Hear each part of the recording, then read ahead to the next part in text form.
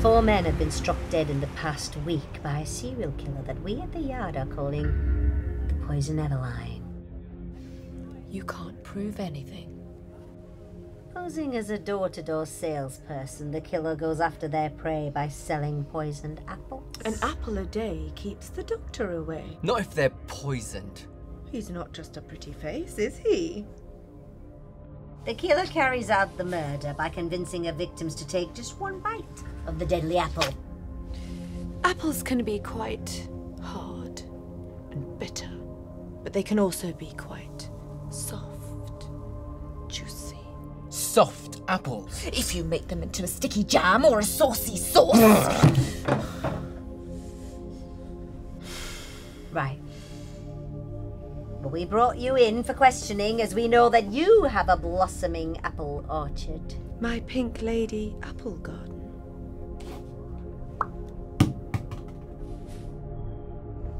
Oops. Our experts have taken samples from all the orchards in the area. Busy experts. And forensics have traced the apple used to poison the victims to your garden. Busy forensics. So, let me ask the obvious question. Where is your husband? What?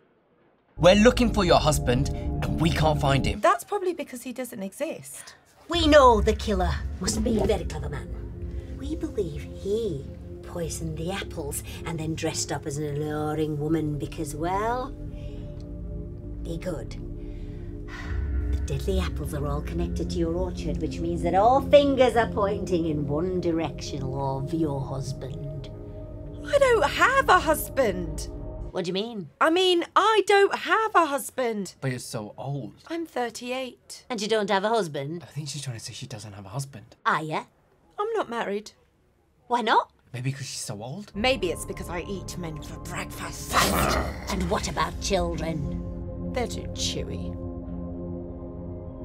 I froze my eggs. Selfish. Or practical. You think you've got this all figured out, don't you? Yup. You do realise that there is an unmarried man out there walking around in circles, childless, unwiped ass, in rehab with a microwave dependency. A man whose mum has to clean his house. All this upset because you don't want a husband. Can we get back to the murders? Answer me this. If you don't have or never wanted a husband, then why is it that you go to the gym 3 times a week? To wear my Lululemons. But who are you maintaining your figure for? Aha! No. I love my wobble, because then I can do this.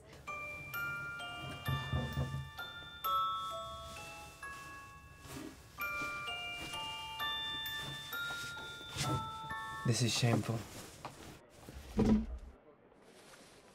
But surely you want your parents to have the opportunity to throw you a big, expensive party where they can hand off their prized possession to a tall, fair doctor from Leicester. What kind of freak doesn't want their parents crying their eyes out at their own daughter's wedding in Leicester? A slut, that's who! I'd be careful how you talk to me, DCI Aria. Sat there with that big old bun on your head.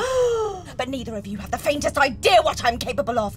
I am an ultimate temptress, a seductress, a siren who enchants, whispering my soft song in the ears of men.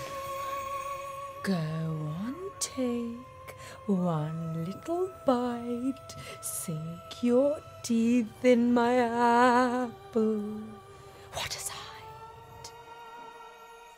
You know it's right. I am the criminal. I am the unimaginable fiend, and I will not stop until somebody basically stops me. You're absolutely right.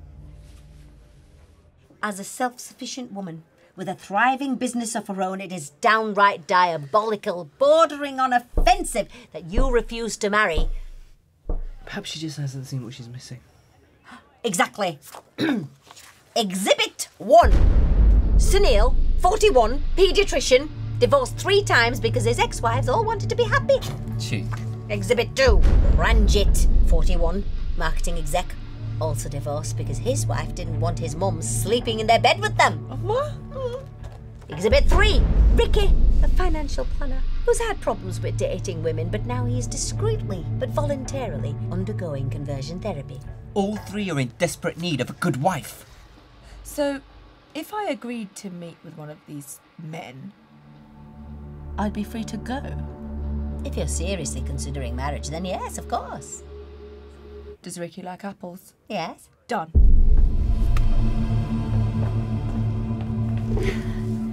Good work today, Kareem. Thank you. I think we really nailed that. She's a sweet girl. Just needed proper guidance.